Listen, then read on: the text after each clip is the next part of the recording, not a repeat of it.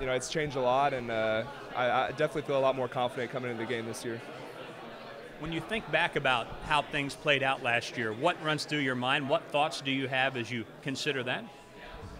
Yeah, it was a crazy year, starting off on scout team and being like the fourth string center starting out, to then going and playing in a game, 7 games, and it was amazing. It was an incredible year, and I came a long way, and it was awesome. You had a number of scholarship offers to big schools, Wake Forest and Rice and many others, but yet you decided to walk on at Oklahoma State. What drove that decision for you, and also how did your parents support you in that?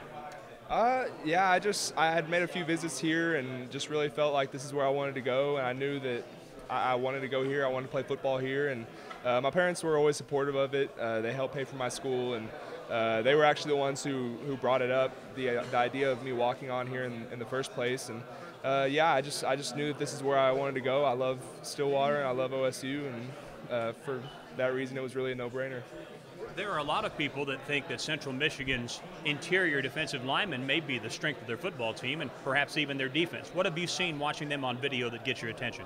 Yeah, they're a good team. They got some good players on their team, and we've been looking at them for about a month now, and I've definitely been impressed by their players. They look very good, and we just have to continue to work hard and prepare for them.